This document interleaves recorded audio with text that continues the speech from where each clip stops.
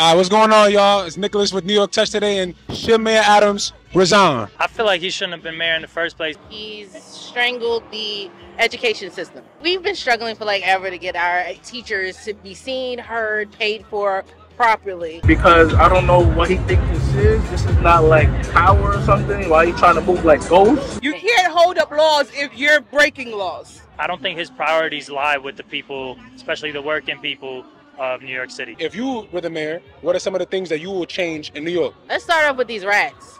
The potholes, MTA. and definitely the educational system. Have tax dollars be more relevant in urban neighborhoods where they're needed at. This ties into Adams. The reason I think he won the nomination is there was this narrative about crime in New York City. The ways to address crime, I think, are really backwards in this country in general, with a police mentality. Is criminalization of poverty. Public schools are funded by property taxes in their neighborhoods. Neighborhoods without a lot of money, they don't have access to the same quality of education. And one of the things that is strongly tied to crime everywhere is literacy rates. The investment should be on infrastructure, making New York a commuter city again. You have to wait like 20 minutes for a subway.